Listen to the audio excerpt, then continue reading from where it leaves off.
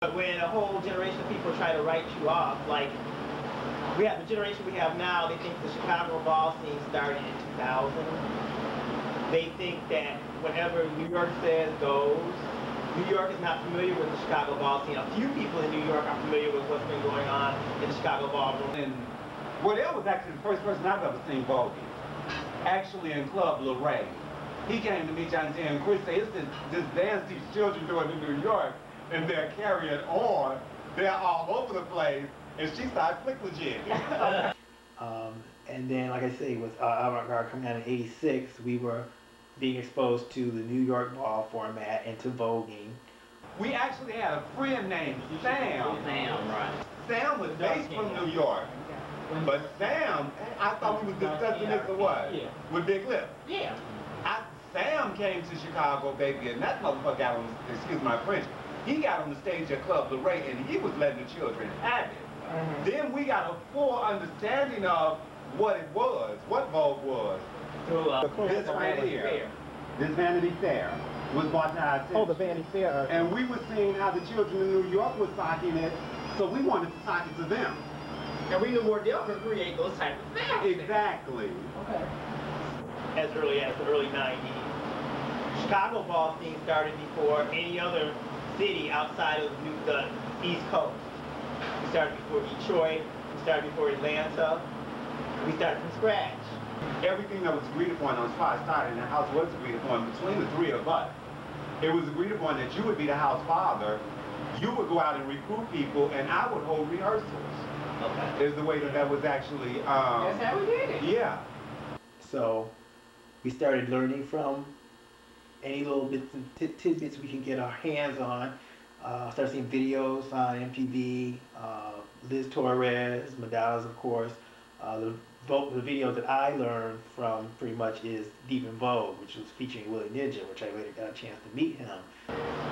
Any video clips we could catch of voguing, the occasional person that came in town, we would be at a club and you could immediately tell if someone was a voguer, if was from out of town, because the way their hands would like kind of raise, they would pull out Vogue, but they would just kind of like, you know, and then their hand would kind of go up and be like, oh, there's a voguer, come on, y'all get them.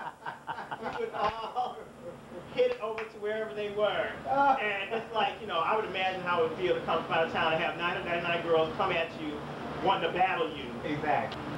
That's actually how we did it.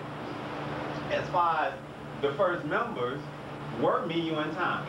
Automatically we included John T and Chris and Tarani because they were part of our clique at the time. Tyrone was the first outsider that came into the house. Every household. Right. After him, it could have been Kelly, if I'm not mistaken. And I think you brought Aaron in.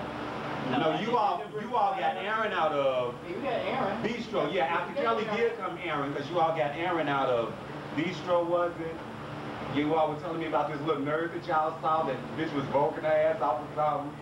And when she came to the basement, I gagged at her, because she was a little nerd. It was always a lot of times a clash, too. Oh yeah, it was like about 50% of us probably are Aquarius, and I'm Aquarius. Are you an Aquarius, Wardell? Yeah, and so am I. Oh, see, there you go. That's right. We were the ones who led the way here in the Midwest, because we were the only ones doing it. We would sit in Tracy's basement, come up with fashion designs. We would sew them in the basement. Wardell, Tracy would help us in our stitching, and because nobody was really doing it and we were kind of like standing out, we didn't have any competition, there were no other houses. There was one other house because I came from the house we mine, but we never did anything. So when somebody else asked me, did I want to be in a house of Avant-Garde, I was like, sure.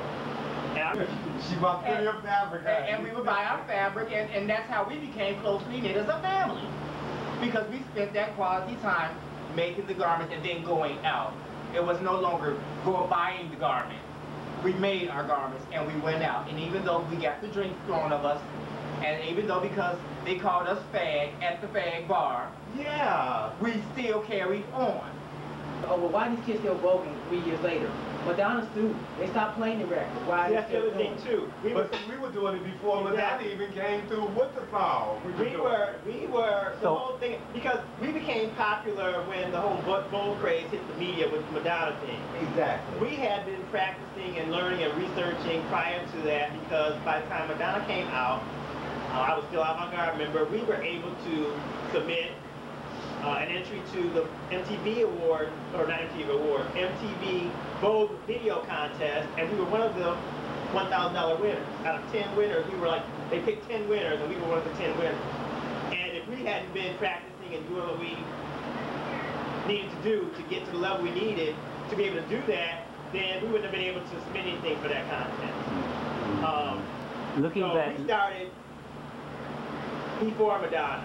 so looking back on the video